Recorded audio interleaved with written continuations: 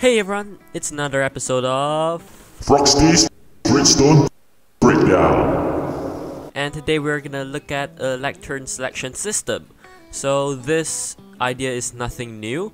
There are a lot of people already making some really cool contraptions that make use of this right here. So if you don't really understand what it means by the title, I will show you right now. So basically, here's a lectern, and this is where you control your system. So once you put in a book, and this is just a testing book to show you guys how it works. So right here you can see here's a ton of redstone. So you can see that there's only one piston extending at a time, and each time when you turn the page, you can see that a different piston is extending. So you can see once I turn to page 10, you can see that the 10th piston is extending, and this is basically what the system is. So depending on which page you turn, different piston will extend. And if you messed with the books before, you will know that you can get more than 15 pages, and that will actually also work the same, but it won't work as good as a 15 pages, because this, if you have more than 15 pages, some of the page will be giving out the same signal strength. So that means a different page will have the same signal strength, and the same piston will extend. So that completely destroy the purpose of this system right here. So let me show you the basic concept of this system. So right here we have a lectern, and once you put in a book in the lectern, you can see here's a book, and you can see that the signal strength is 1, because if you have 15 pages and you are on the first page, it will give out 1 signal strength. But if you turn to page 5, you can see the 5th redstone is currently powering that. So that means the 5th page is currently we are currently on the 5th page. So that is the same for all of the pages, and you can see the redstone changes, and it is quite fast. So that means the system right here is also will be very fast. So why this is useful, you may ask. So right here I've made a different book, so we'll put in this lectern. What?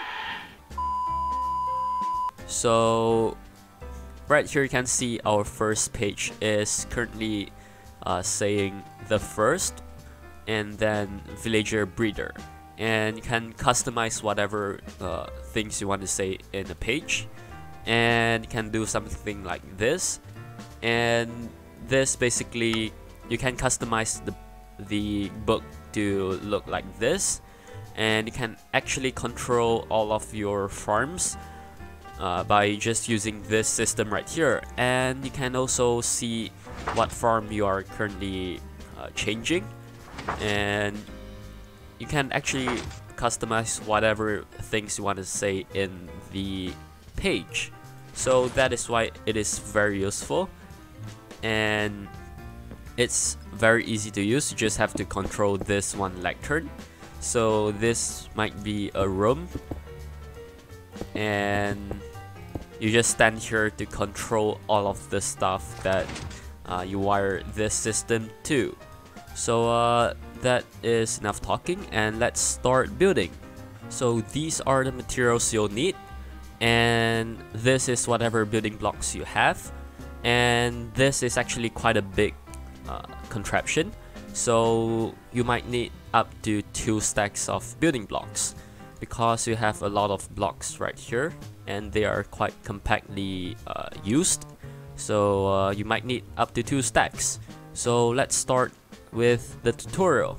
So first you put down your lectern, and then a block behind the lectern, and then a block diagonal like this going down, and put 15 blocks like this, and make sure it goes to the back and not to the side. And actually you need to put one more block because you'll need a space for the comparator. So that means one block for the comparator like this, and 15 blocks for the redstone dust. So once you build the platform, it's time to put down your redstone.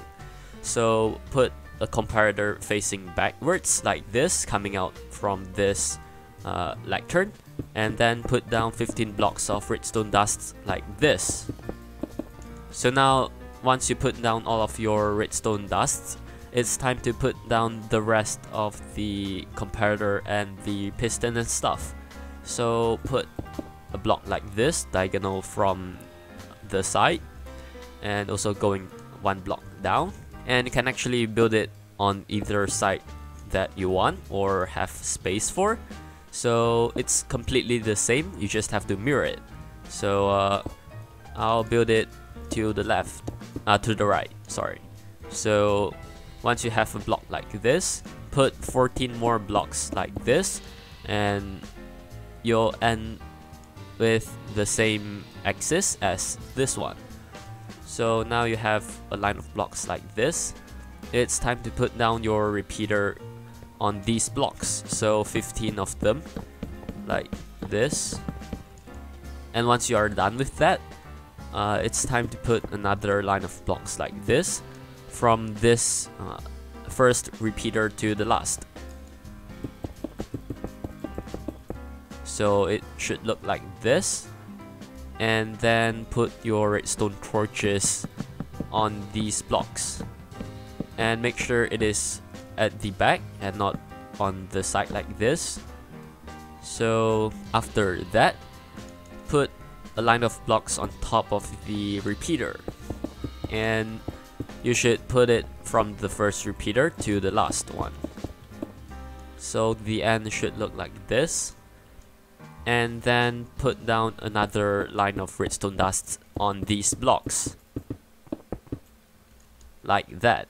So once you have that, put down another line of repeater on top of this block that has redstone torches attached to the side.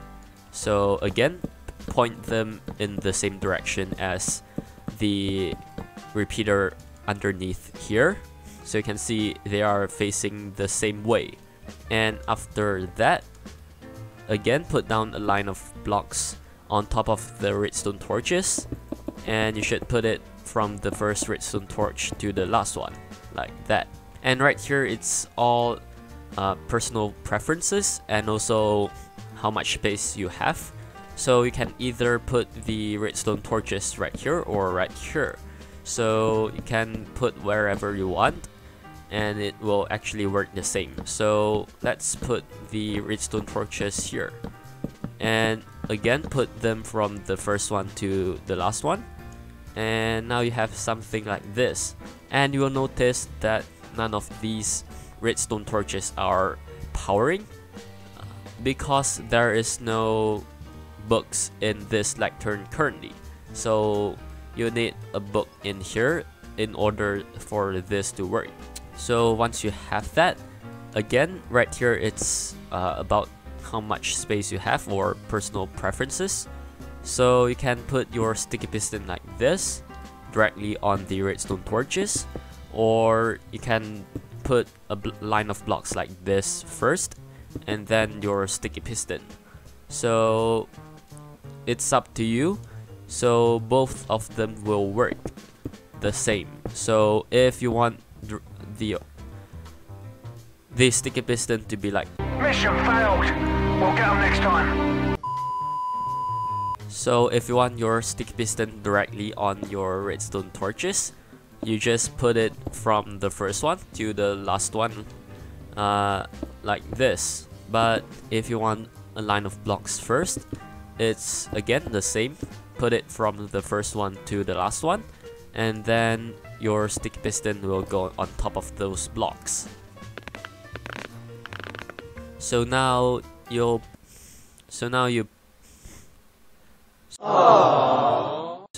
done with your sticky piston, and why we use sticky piston I will explain later, but let's finish it off with one more step, which is put the blocks on top of these sticky piston.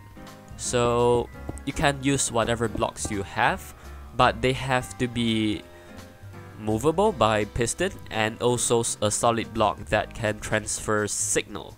So now you're finished with the whole entire system, and it's actually not connected to anything, and you have finished the entire system, and currently it's not connected to anything, and you have to put in extra redstone in order to finish the system or fully integrate your Lectern selection system into whatever you want. So first you can just test out if this system works. I will take a book from here and put it in here. So remember to get a book with 15 pages, and can just scroll through like this and see if it works, and can even go to the front page and see if it is working properly, just like that. And what's great about this system is that you can scroll through the books however fast you want, and the system actually won't be damaged. Like, you won't see the blocks like this, but you do have to be careful of this thing from happening, which the sticky piston will spit out its block, and that will happen when you change books, when you take out the book and then put it in, or just do something very big with the Lectern, and it will actually spit out its block, and you don't want that. And whenever you change your book or just do something unusual with the Lectern, make sure to check if your blocks are on top like this, because if it is like this, your system won't work. And be sure to put down the blocks back to its original position. So once your system is fully functional and it can work fine, it's time to connect your system to whatever stuff you want this system to connect to, and you can actually just customize the way you power the things that you connect this system to. Like, can do a button for turning it on and also another button to turn it off. So you can do stuff like that, but you have to think the redstone for yourself, because right now I will just teach how to make a one button just to turn it on or turn it off.